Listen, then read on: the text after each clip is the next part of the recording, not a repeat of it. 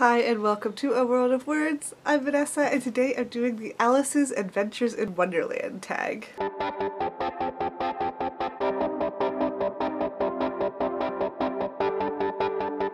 So I know it seems like I've been doing a lot of tags lately. That is because I had recently filmed 2 tags that I was not tagged in, and then over the period of a couple weeks I was actually tagged in like 3 different videos.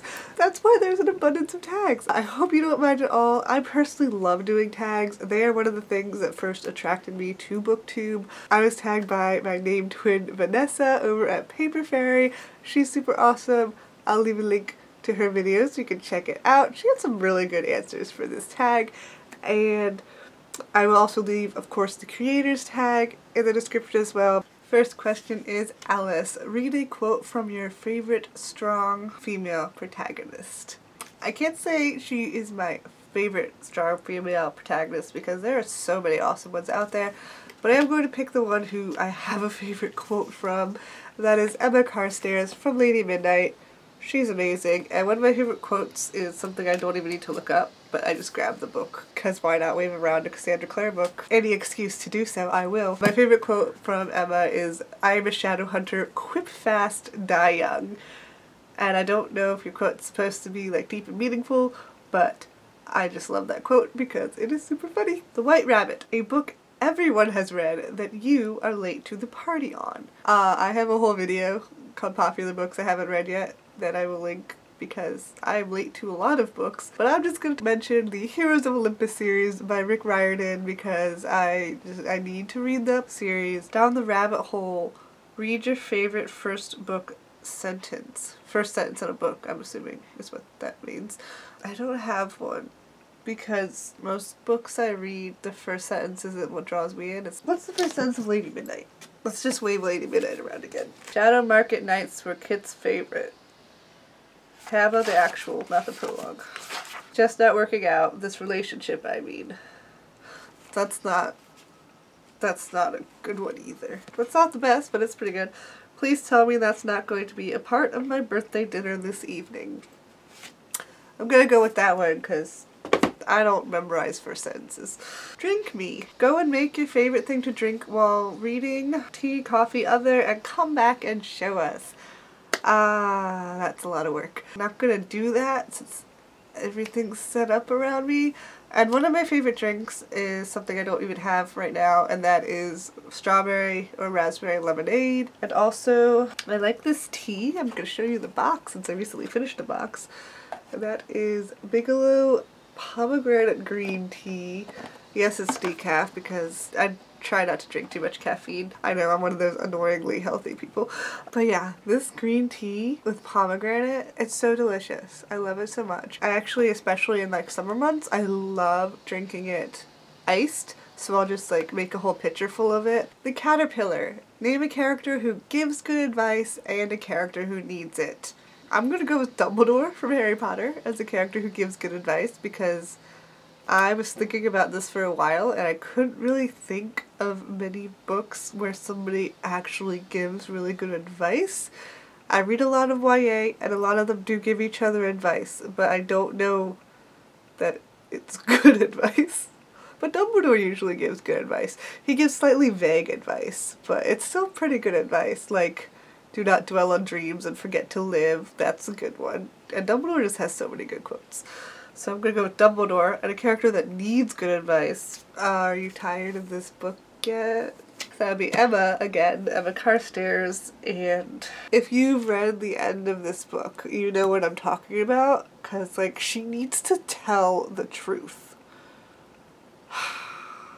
The Cheshire Cat. Try and give a 6-word explanation of a book that confused you. I could not think of a book that confused me. Like, I know I've read books that have confused me in the past, but I can't think of one. So I'm gonna go with a movie, and this is like one of my most standard confusing movies, and it was actually a very disappointing movie for me. And that is Pirates of the Caribbean 3 at World's End. And my 6-word explanation is, what's happened to my favorite series?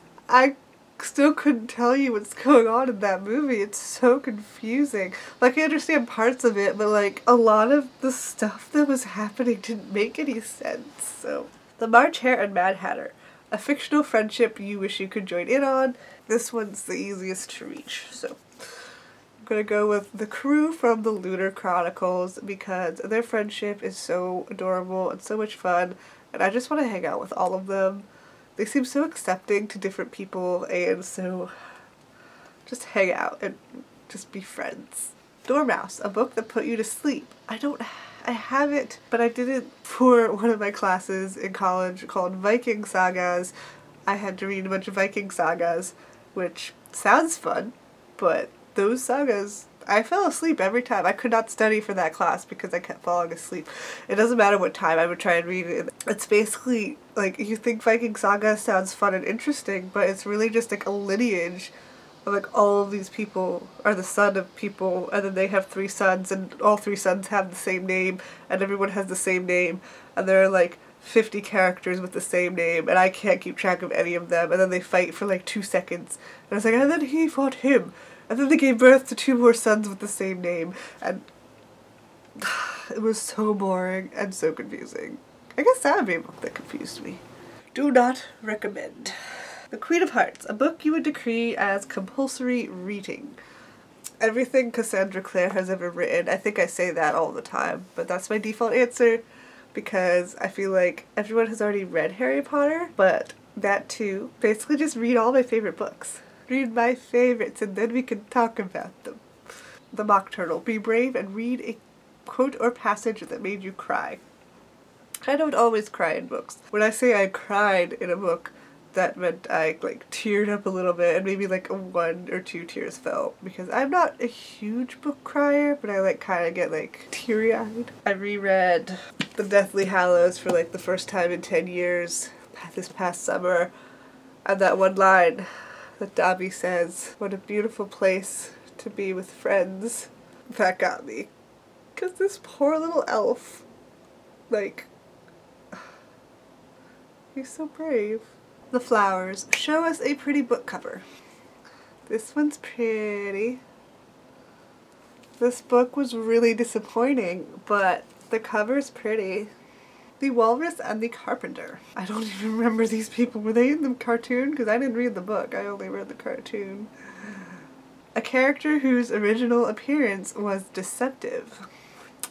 I'm gonna go with Sebastian from City of Glass, because we all know why. And I'm also gonna go with good old Queen Lavanna from the Lunar Chronicles, whose appearance is literally deceptive. Like, she doesn't look how she looks. And Unbirthdays, a book you would gladly read every day of the year. Anything on my shelf.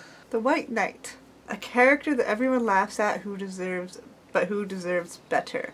Again, was the White Knight in the cartoon? I haven't watched the cartoon forever. The most recent Alice in Wonderland movie I've watched is Through the Looking Glass, like the live action one. And before that, the most recent one I watched was the live action Tim Burton one. A character that everyone laughs at who deserves better. I thought about this a lot. Again, I cannot think of a book character. But I'm gonna go with TV because I'm a rebel. And that is Wesley from Buffy the Vampire Slayer. He comes in season 3 and he's supposed to be Buffy's watcher when like Giles, her actual watcher, gets in trouble with the Watchers Council, and so like Giles isn't like fit to train Buffy anymore, and so they bring in this other guy, Wesley, and he is like this stuck-up young guy, and he tries so hard to like get Buffy to listen to him, but nobody will give him the time of day. He's technically her watcher and in charge of her, but like she doesn't do what he says, and instead she goes to Giles for advice anyway, and it is just hilarious. But I do feel kind of bad for him because he's just this guy who's trying to do his job, and like nobody will listen to him and no one takes him seriously because he is pretty young, and I think he's like recently graduated from like the Watcher Academy or whatever. I feel kind of bad for him because he gets like no respect at all, and it's pretty hilarious. Also, his character development in the series Angel, because he goes to be in the spin-off series Angel, is just phenomenal, and he becomes such a good character. Like, I'm gonna put a picture of like him and Buffy and then him and Angel. He grows so much. His character development is amazing, and so I always do feel kind of bad when I like rewatch season 3 of Buffy and everyone's laughing at him like, oh, Wesley, how you change. But we all know that Giles is her one true watcher.